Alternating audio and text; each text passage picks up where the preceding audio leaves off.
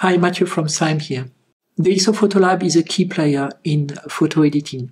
And I'm not only saying that because they are French too, but in reality, PhotoLab features one of the most advanced RAW engine and some of the most acclaimed noise reduction and image cleaning technologies out there. It's been acclaimed by photographers over the years, and we wanted to create a seamless integration of PhotoLab inside Peakto. So what we came out with is an editing workspace dedicated to PhotoLab with the following benefits. Benefit number one, you can edit inside PhotoLab from any source, whether it's Capture One, Photos, Luminar, Lightroom, of course, as if PhotoLab would be a plugin. Benefit number two, you can access all your PhotoLab edits, all your PhotoLab versions in a single location, the workspace. Not only do you see accurate previews of your PhotoLab edits inside that workspace, but you can further invoke PhotoLab to refine your adjustments, for example. Benefit number three, you can see all your PhotoLab edits next to the other versions that you might have in other tools right within Peakto. And you can use Peakto as annotation features to annotate your PhotoLab content as you do with other types of content. In this video, we're going to cover the PhotoLab editing workspace in detail. We're going to show you how PhotoLab works, how it uses special types of sidecars to store its edits, and how we leverage those sidecars inside Peakto to access the previews and to access all the edits and all the versions created in PhotoLab inside the workspace. If you're ready, let's get started.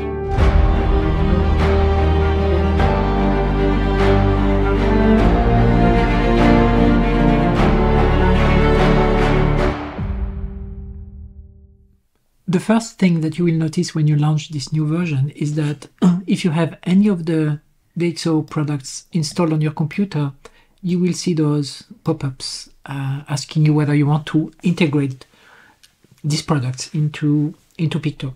So this will create two new workspaces, one for pure RAW and one for PhotoLab. I'm going to add those to Peakto. And as you can see, they appear now in my sidebar under the editing workspace section together with Pixelmator Pro, which was introduced in version 1.6. You can also access those workspaces from the Applications tab here, where you can browse through them. You can see what are the different configurations that have been installed, and you can also remove those integrations if you want to. We'll now look into the first integration, which is PhotoLab. So in its core, PhotoLab is a file browser, and it will let you access your images on disk and then make some edits. And it features some very powerful denoising and image enhancement. And the way it works is it will actually write a little sidecar file next to the image that has been edited. And we leverage those sidecars in Peakto. So there are multiple scenarios depending how you will use or have been using PhotoLab in the past.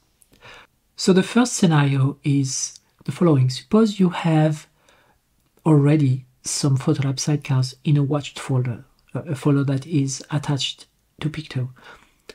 Upon launching of this new version, those folders will be scanned for those sidecars, and if they are present, then Peakto will recognize and construct a PhotoLab version that will appear right in the grid.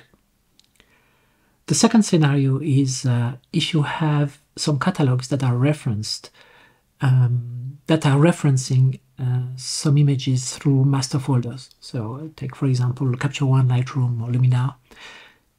Well, in that case, those folders are not scanned by Peakto because Peakto only relies on the information coming from the catalog.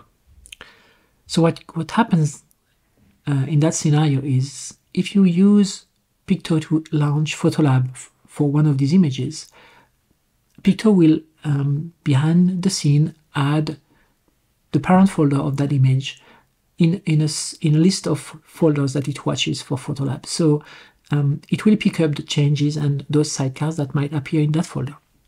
You can also manually add such folders in a preference screen for PhotoLab. I'll show you that in a moment. And the last scenario is, suppose you have some catalogs that are managing their images. That means the images are embedded in the catalog file. In that case, Peakto will not let you edit the image in place and will prompt you to make a copy in the work folder dedicated to PhotoLab. In that case, that folder will be managed by Peakto, a copy will be created, and once the sidecar appears, Peakto will detect the version and will display its thumbnail accurately. The PhotoLab workspace is split into 3 parts. There is a first section called All Versions. Then there is the Last Edits, which is essentially the same content as All Versions, but sorted by edited date. And then there is your work folder. This is where you can add things. So what you see in the All Versions tab is all the versions created inside PhotoLab that are anywhere in your sources, as well as the ones that are created in the work folder. In order to see how this integration works, let's look at a folder that we're going to add to Peakto. This folder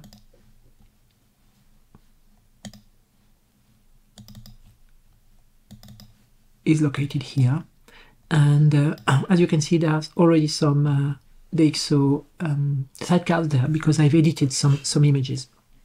If I open PhotoLab, I can see the content of this folder. I can see that I have some images here. I have edited some of them, and let's do a further edit on one of this image. Let's create virtual copy, for example. So here I'm in PhotoLab. I'm doing some edits. Let's not change the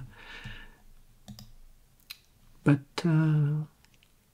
let's pick this image and let's do some changing of the colors, for example. So I'm going to use black and white here, not going to do anything else, or maybe just change slightly the view here. All right, so I'm validating my crop.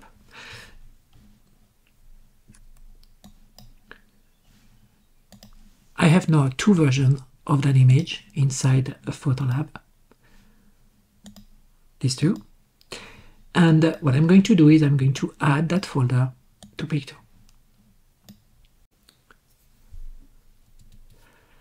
So Peakto is going to recognize the images, it's going to ingest as it did before. But it will also recognize that some images have a sidecar. And as you can see, those 2 images here do not have this little DNG badge, but instead they have a PhotoLab badge. So this image is really the preview of what I've done inside PhotoLab. There are some others here that I've edited in PhotoLab, and I can see that. So what I'm seeing here is a view of my folder, and some of the images are just plain previews of my raw files that are in that folder, while some others are the previews of the edits that have been done with PhotoLab in that folder. And these 2 views are actually exactly the same. Now if I go into DxO PhotoLab, I will see the subset of all these images that have been edited in PhotoLab. So from my virtuals directory, I only see those 5 images. So that's the first way to work with PhotoLab, is recognizing what has already been edited and then displaying in Peakto. The second scenario is starting from a new image. So let's start from here. This is a raw file. I'm going to edit in the PhotoLab workspace. So I have two options here. Either I make a copy, that's going to create a copy of that raw file in my work folder, and then launch PhotoLab for that copy, or I can stay inside the current folder in which this image lives, and I'm going to edit in place. So let's do that. Peakto tells me that the image is going to be edited in its current location, and which means that the sidecar is going to be created next to the image. So let's do the same type of editing as I've done before, just to demonstrate. So I'm going to use toning here, black and white. Let's make it sepia. Right. So I have a change here in my image. I'm just going to select another image just to make sure that the sidecar has been written. And then if I go back to Peakto, Peakto will have picked up that new version, and it displays it to me in the last edits or in the all versions area. So that's the second scenario. I've edited from a catalog, and Peakto has monitored the folder in which this image lived, and is now going to continue watching that folder for new changes. So if I go back to PhotoLab, for example, and I switch my image back to, let's put it back to black and white. Okay. If I go back to Peakto, it should update the image and set it back to black and white.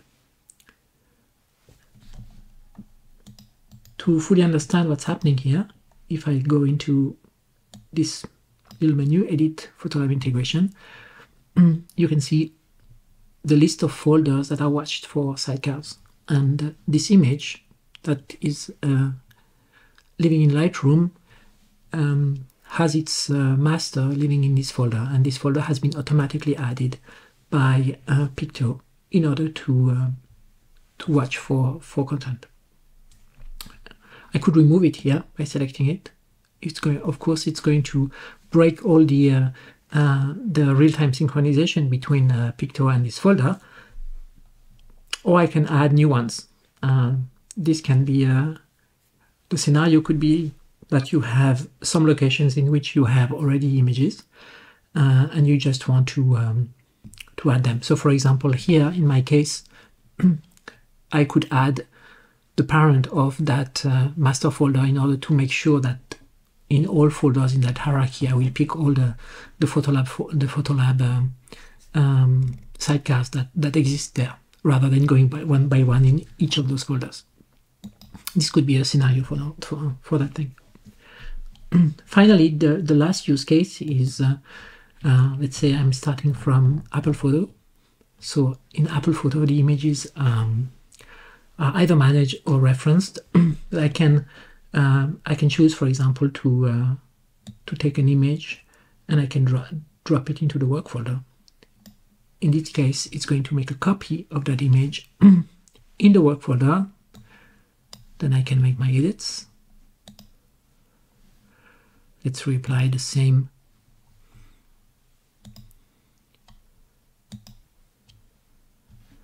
black and white. Sometimes the view doesn't update immediately, so it's a really black and white image. If I go back here, it's going to update to black and white. The situation is a bit different now because I'm looking at an image that is in my work folder. If I look to the work folder here, it contains a copy of that original raw file. So a copy has been made, and next to it you can see the sidecar that is synchronized by Peakto. So that's the last scenario. Sometimes you don't have the choice. You have to create copies when, for example, you're dealing with catalogs such as Apple Photo, or for example here, if I look at this Aperture catalog where everything is managed by Aperture, if I go into editing workspace, I don't have the choice to edit in place because it would bury the sidecar in the Aperture catalog itself. So I have to create a copy. So doing that will actually create a copy of that raw file into the work folder. That from there I can do my edits, and at the end they will appear in my work folder. Notice one thing that is quite nice is that if I double click on this image, I can see the version that was created in PhotoLab, but I still have access to the original, which is in Photos. So I have both, and you clearly see how DxO has applied the lens correction here on this image, and they live in the same instance, so I can access them very easily. That's another way to find images for which you have DxO PhotoLab versions, where you can use the instant and then find it really easily. We are super happy with the level of integration that we've achieved here, making PhotoLab as easy to invoke as if it was a plugin to Peakto. Whether Peakto is your main cataloging app or whether you're still using another catalog such as Capture One, for example, the new PhotoLab editing workspace makes it super easy to tap into the advanced editing features, noise reduction, image cleaning features of PhotoLab right within Peakto, and to see the results and the previews of the versions that you create in PhotoLab right within Peakto. DxO PhotoLab has a companion app called Pure Raw, which focuses solely on cleaning of raw files, and we've created an editing workspace for Pure Raw and a dedicated integration with Pure Raw inside Peakto too. If you're interested, please look at the video that appears above. We thank you very much for watching this video. Please don't forget to like it and to subscribe to this channel if you're interested in the content that we will publish in the future. That's all for now. Thank you very much. Take care. Bye-bye.